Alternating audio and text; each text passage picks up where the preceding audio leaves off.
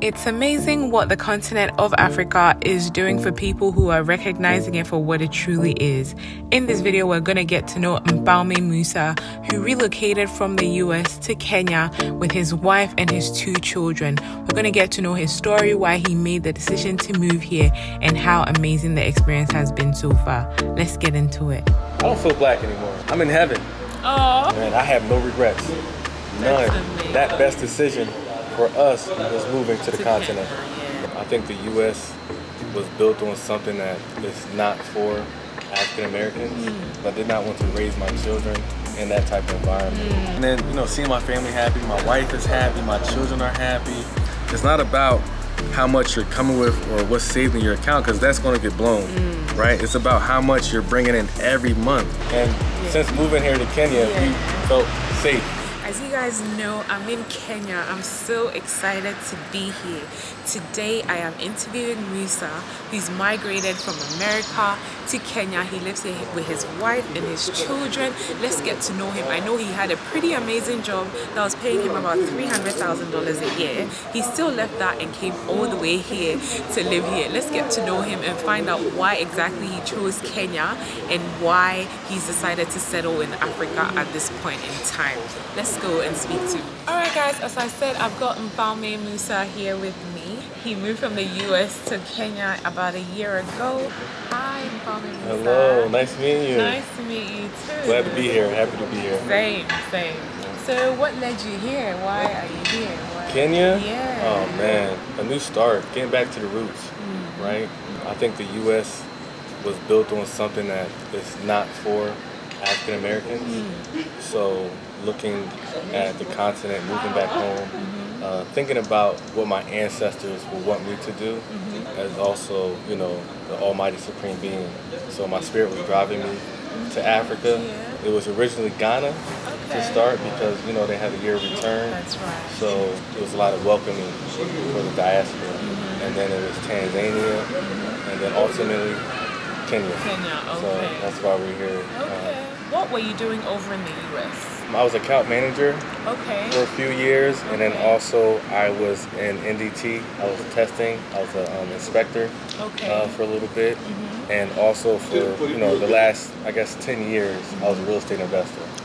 So I knew from the start, as soon as I started working and, you know, graduated from college, I knew that I didn't want to work for somebody for the rest of my life. So I was kind of like planting seeds, so it'll allow me to move. My life isn't dictated on somebody else.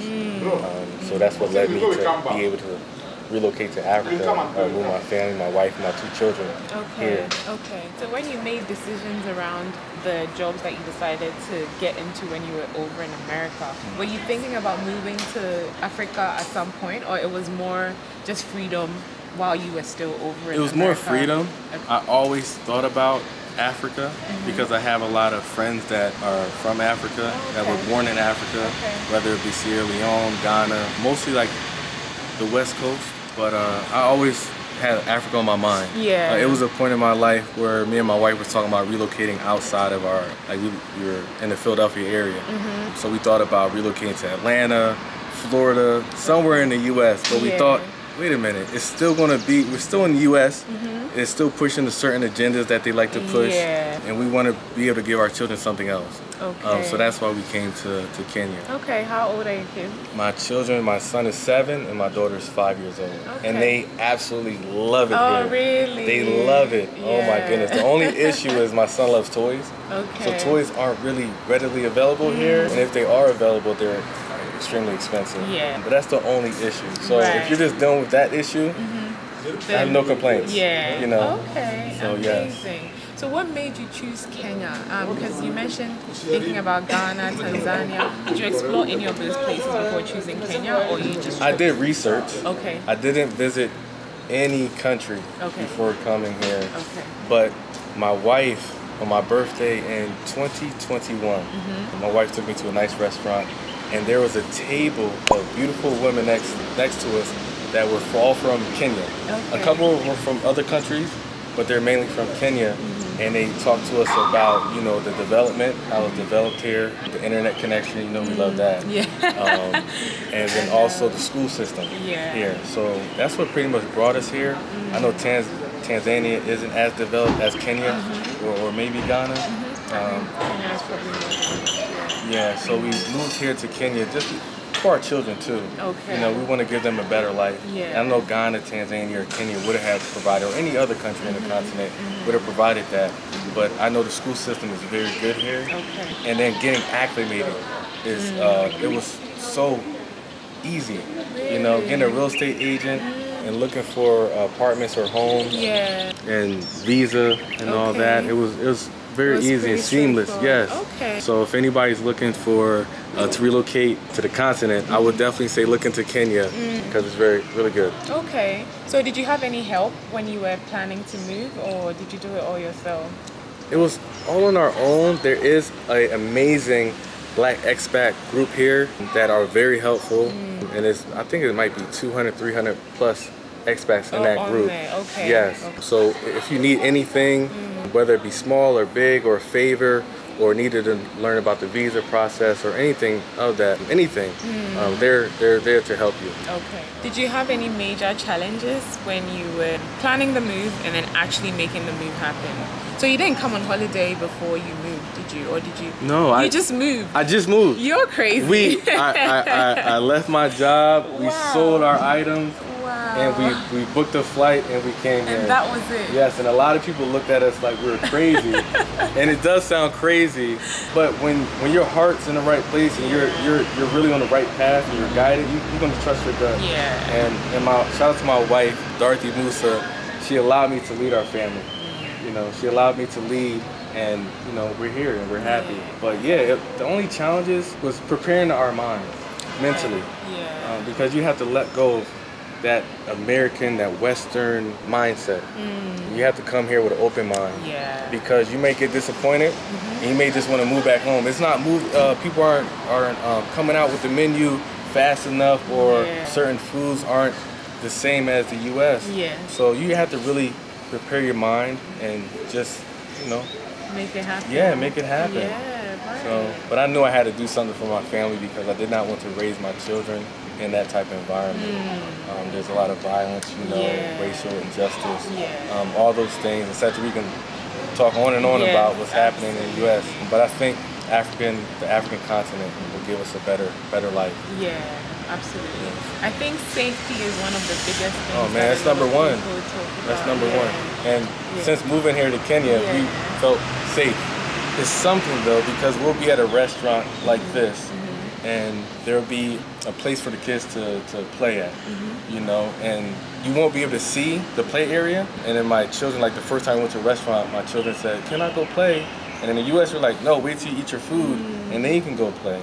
But the local said, "They're okay, they're safe here."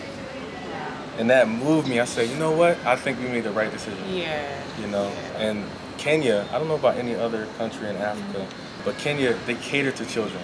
Okay. You know, most restaurants, or a decent amount of restaurants, they have a place for children to play. Okay. So we adults, we can draw our drink, we can draw our food, have adult conversations, and our children can play together safely. Right. You know, and you don't have to worry about it. That's amazing. Yeah. But generally, safety, I think it's an overall thing. You definitely feel safer in most African countries actually than you would in the West. Absolutely. So, Come to malls, going to malls, they wand you down, you go to a metal detector. So they're proactive instead of waiting for something to happen. They're proactive. And I love that. You know, if it's an inconvenience to, you know, take my phone out and take my keys out and open my bag to make sure I don't have anything dangerous, I like that. That makes me feel safe, and other people are safe as well. You know? Absolutely. Have you experienced any culture shock? Culture shocks. Ooh, that's a good one. I Uber a lot. Okay. And a lot of Kenyans listen to country music. Oh, really? They love country music, and that's fine too. You know, that it's not too much of a culture shock, but and then talking to the locals and telling them like my Black experience in America, and they're like, why would you move to Africa. You know, we're trying to go to the U.S. You're moving here, and I tell them our gripes and our issues there, and our problems, and they're like, "Oh, I didn't know that." That's a culture shock to me because they don't know our issues in the U.S. and we don't know theirs, right? Coming here, so that's why it's important to like really bridge the gap. Have you done like do you go to the local markets and stuff like that? Yes, we definitely go to the local markets, and we go to the grocery stores here as well. But that was one of our things: move to Kenya, move to the continent of Africa, and live like a local. I think that a lot of people move here and they want to live like American, and I think that's a downfall. You know, if you want to relocate to Kenya or any other country in Africa, you should definitely live like a local. See where they're shopping. You know, and then patronizing their businesses too. You know, so you want to give back. You want to do something to help the community out. So definitely shopping local. We get our fruits and veggies from local places, and we have a lot of local friends as well. So we're not just in one bubble. You know, so we understand each other. Right? And with the cost of living as well, would you say it's cheaper to live here than it was in the US, or it's more expensive? It depends on your lifestyle. So I can live here and spend more money than I would in the US, right? Or I can live here and spend less. I think it all depends on your lifestyle. You like to go out to eat a lot. If you like to, I guess, have a big mansion, a big house, it'll be more expensive. But right now, our lifestyle, our cost of living is a lot lower than in the US. I didn't come here to live like American, where I would stay my butt back in America. You know, might as well, but a lot of people have a problem trying to adapt to the change, and then they wind up blowing through their money, and they go back to the U.S. and have to start over. So I knew coming here, we had to make it work. I don't care if I had to shop to the locals or rub shoulders. I don't care. And if the locals are doing it, who am I? I'm not better than you, and you're not better than me. You know, so that was very important to live like a local. So you had all these businesses going on over in America, and you're still doing real estate over there. Yes. Okay, so that's all you're doing over there at the moment? That's all I'm doing. Okay. Absolutely. Okay, so over here, are you doing any work, any projects or anything like that, or it's all still focused on what you're doing? So I do real estate in the U.S., and then here, I'm a YouTuber or a digital content creator. So I just try to bridge the gap and help out the locals, go to orphanages, help out. I think that's my calling, to be a servant to the people, wherever I'm at. But I think that's my job. That's my true job. My job is not 9 to 5, clocking in and out. I don't think that's too much of a job. I think the job is serving people, and that's what I want to do. So it's so important to have a residual income. Obviously, my income is coming from my real estate that I've been growing for the past 10 years because I knew that I didn't want to work for anybody else. So that's definitely crucial. And a lot of people think that, oh, I need to come with 100,000 or 50,000 or 5,000. It's not about how much you're coming with or what's saved in your account, because that's going to get blown, right? It's about how much you're bringing in every month. You know, what is your budget every month? How much is your cost of your apartment or your home? How much are you spending on transportation? Food, are you going out all the time? Do you like doing that all the time? Do you like the nightlife? Do you like the drinks? So it's definitely all about the residual. I think people can literally come with $0, right?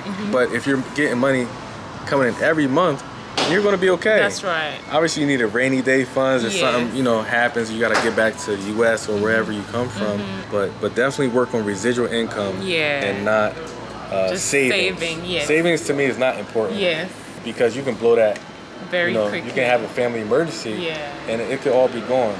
You know, and then that'll leave you going back to the States and starting all over again. That's right. People always ask, oh, how much do I need to move to Ghana? And I'm just like, it's so hard to say. Like you said, it depends on your lifestyle. But at the same time, yes, it's what you're making every month that counts. Like, but with a family of 4, my wife and my 2 children, myself, I knew that, you know, residual income's key. You know, I have to pay for the school fees, I have to pay for the roof over our head, and we like to go out, you know, every now and again. How much money do I spend a month? It's my kids' school fees. That's what's getting me. It's my kids' school fees, but it's worth it. So a rough estimate, I would say maybe 2K.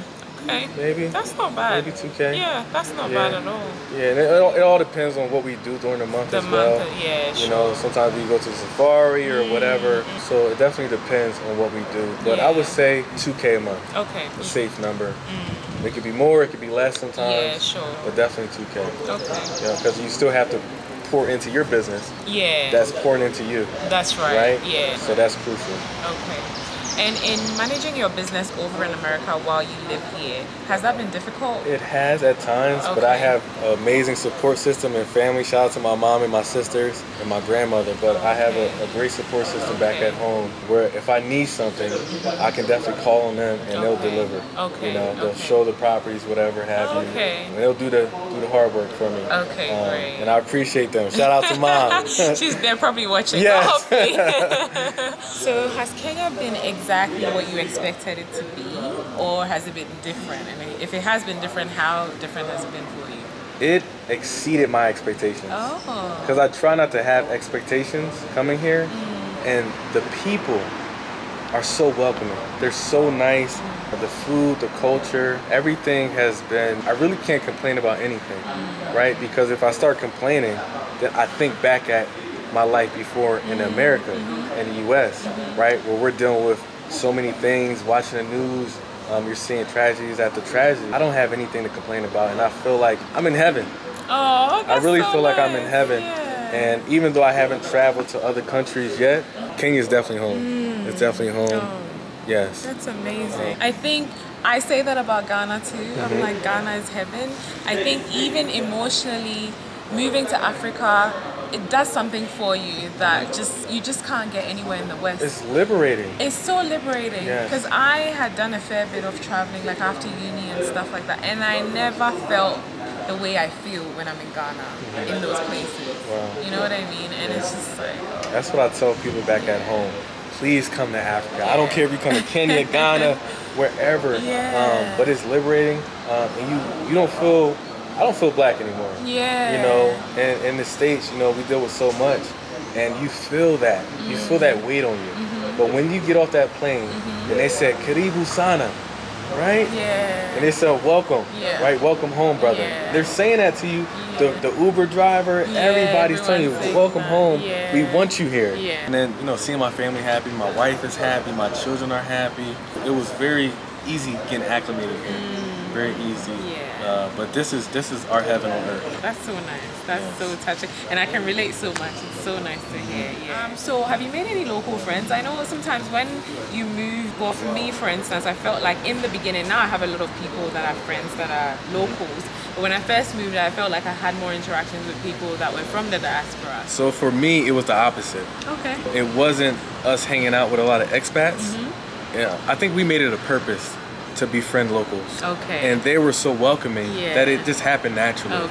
We live in an apartment building with a ton of locals that we befriended.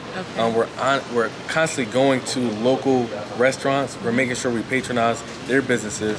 So we meet a lot of locals there, and they're so interested in our story. Oh my goodness, you never been to Kenya and you just moved, you just packed your bags and everything and moved here. They're like, wow. I know, But yeah, it was the total opposite. We have a lot of local friends here rather than the expats. We do have our expat friends, but we have more local friends here, and they're very supportive and helpful. Okay, that's amazing. That's really, really good. I think leaving everything that you had built over in the US behind and just like coming on holiday and just deciding never to go back, it's definitely hard. For me as a man, I have to make the best decision for my family. And that best decision for us was moving to the continent, right? Moving to Kenya. And I have no regrets. None. That's amazing. None. I'm like, this is the best decision that I ever made for my family. That's amazing. Right? And it's all about creating a legacy. Right? So, and you want to go where you're welcome. You want to go where you're treated right. You know, a lot of African Americans, I could say, we travel to Europe. We travel to places where they don't treat us well. You know, you hear a bunch of horror stories of traveling to European countries because it's, I guess, the media portrays, you know, those European countries, go to Mexico, Europe, all that.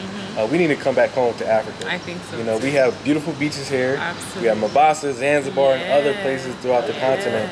So I think we need to come back home and holiday, right? Yeah. Come on a holiday That's right. and Experience it. Yeah. Yes. Well, Musa has said it all. I mean, I feel like I keep saying it. Obviously, I live in Ghana, so I talk about Ghana all the time. I've been in Kenya for the past, I don't know how many hours. It hasn't been that long, and I'm so impressed by it. So I can completely understand why Mfalme Musa has so many good things to say about Kenya and him and his family settling in well and all that. So thank you so much for spending time with us. Asante Sana. I don't know, what do I say Thank to you. that? Well, no, I'm saying Asante Sana. So how do I say you're welcome?